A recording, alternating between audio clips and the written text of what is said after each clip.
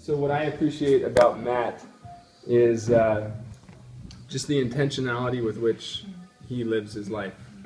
And he just seems to always put a lot of effort of thought into the decisions he makes. And nothing is trivial. Like he just really puts a lot of energy and intentionality into what he does and what he says. And being Matt's friend has helped me to think just more critically about the things I believe and the interactions that I have with other people. And so, yeah, I appreciate that about you. So, why don't we go around this way? Okay, my turn. Father of roast. We won't do any Maybe we should roast. go the other way around. What I like about my son is that he's not afraid to be the person he wants to be. He doesn't try to be something that I want him to be or his mother wants him to be. He's understands himself. He lives in his own skin, and he's happy being the person he wants to be. And I'm very proud of that. So I'm very good. And Matt, I'm so excited to get to know you and for your bravery in stepping into church and life and coming into our home and meeting with a bunch of old people. I'm in my 30s now too. It's beautiful, and I thank you for it. And I have just appreciated your openness and your willingness to share yourself with this group of people, and us included. And you've just really been blessed by your friendship and your openness. Thank you. I feel really grateful for the long talks and that feeling of having somebody who hasn't been through the same thing as you, but understands something the same way that you do and experiences something the same way that you do. So I'm thankful for our shared experiences and the chance to share them and talking. I was afraid someone would beat me to it because the obvious thing, I think, is Matt's sense of humor. Matt practically introduced me to YouTube because my favorite thing is the YouTube you put us on to, Alex and me, was that what are you thinking? What are you doing? Sassy gay friend. Yeah, that was so funny. So yeah, the sense of humor. Matt and I relate very much with our sense of humor. Look at your life. Look at your choices. So Matt and I basically take turns losing our minds throughout the last 5 years. We go crazy at different moments throughout the course of the year, and it seems as though the other one is very rarely insane at the same time. Or in the membrane. Yes. And so for me, it's the fact that when I feel as though I'm going off the deep end, one instance in particular when my ex-girlfriend decided to write me back, emotions went off and I thought I was going crazy. Matt sat down and instead of using the emotional side of him, he said, "Dustin, I see you're feeling everything just fine. Let's use our brains together." I put it a little better. And by a little, he means a little. Keep So, when I feel as though I'm losing my mind, Matt typically will step in and give me his. So it's kept me sane for moments in my life I didn't think I was going to be sane. Nice. So that's what I appreciate about Matt.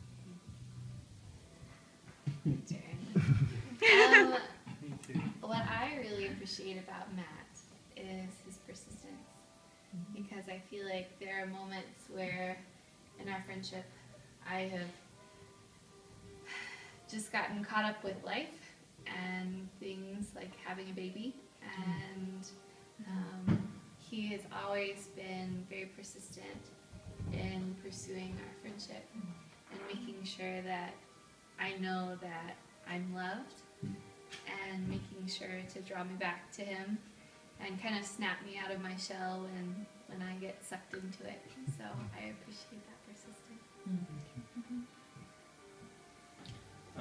I really appreciate your, I don't know if you call it It's like professionalism in a social sense.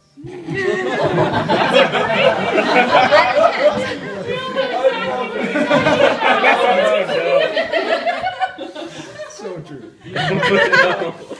You're very polite in conversation and how you carry yourself, and I always like the story. I don't know you that well, but I dressed up as probably nice as I've ever dressed up when you invited us over for Christmas.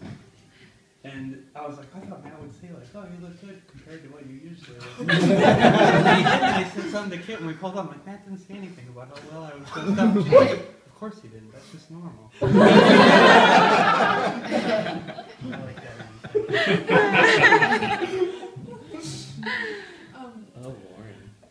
So Matt and I have served together on the hospitality team at church now. What do you think? A year and a half-ish.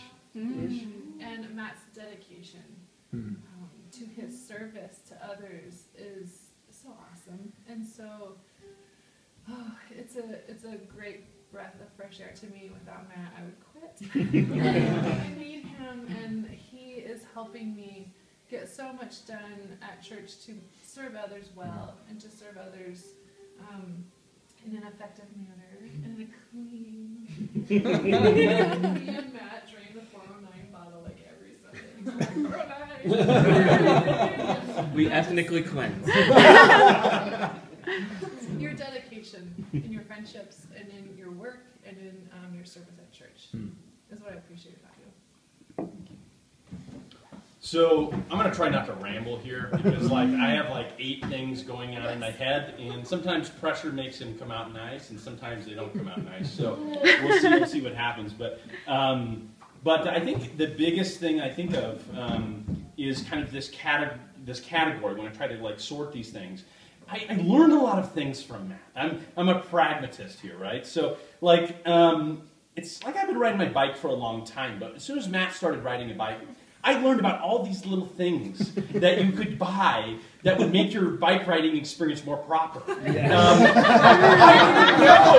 there were Yeah, except for a helmet. I don't want to ruin the tan line.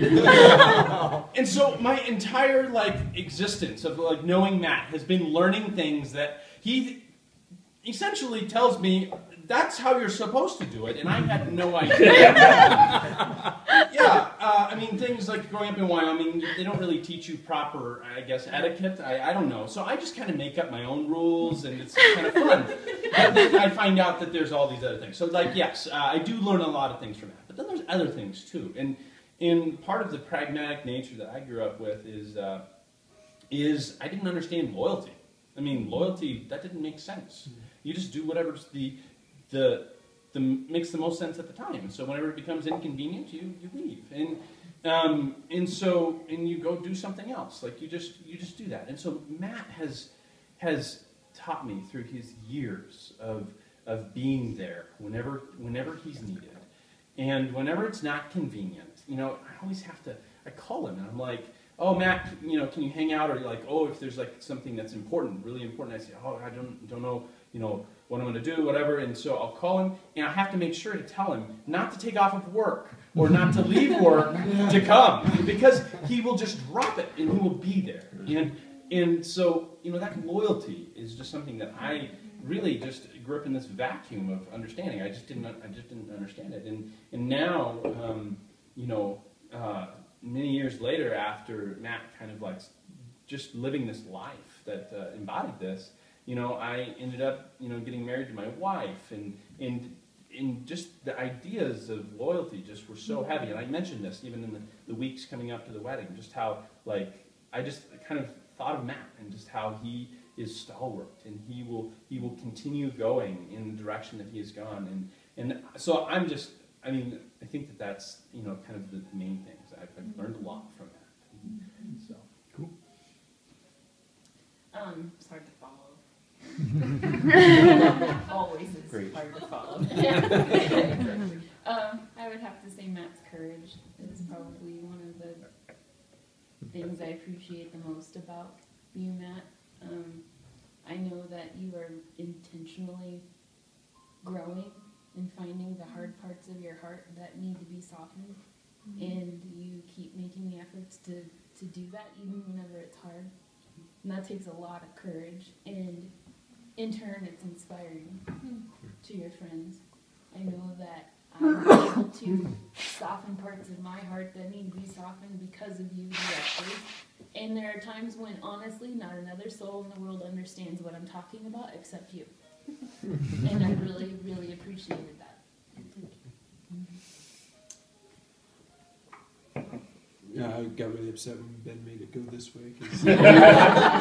Sorry, Dan. There's a lot. There's so many great things, and everybody's touched on a true thing with you, Matt. And but trying to add another thing to it, even though I could have said any of those things. It's been your honesty in our friendship, like ever since the first times that we started talking after Bible study, and then started meeting up at Starbucks to talk. There's something in you that drives you to be more and more honest with yourself and with the people around you. And then, even then, in the way that you care about the people around you, it drives you to ask questions or speak things that need to be spoken to help them be honest with themselves, help them be honest with you. And in our times, like I've really appreciated that about you. There's times when you say stuff to me that nobody else either sees or would dare say. Yeah, and I appreciate it. Like I really do. Like it's there takes a lot of trust and a lot of you have to really care about someone to speak that way. And I see that, and I feel cared for when you do that, and I appreciate that about our friendship. So. Yeah, it's not really fair in the last one. But so I guess I'll just say a couple of the ones I was thinking of that people have already touched on, but. Definitely your sense of humor and your your ability to make everybody laugh at scandalous things that everybody's horrified to laugh at. But, your boldness and just the fact that you don't hold back. You don't let any awkward situations hold you back from saying exactly what you mean to say. The fact that you are probably one of the most genuine people I've ever met, genuinely caring, and like everybody said, like you never have to wonder where you stand with you. You're honest, and in our friendship, I've never wondered where I stand. You expect honesty from me and to be straightforward, even when it's hard for me to give it to you. And I know that I can expect that from you, and you'll give it right to me. So, like, I could echo every single thing that everybody has said, but you are one of my closest friends, and we just adore you.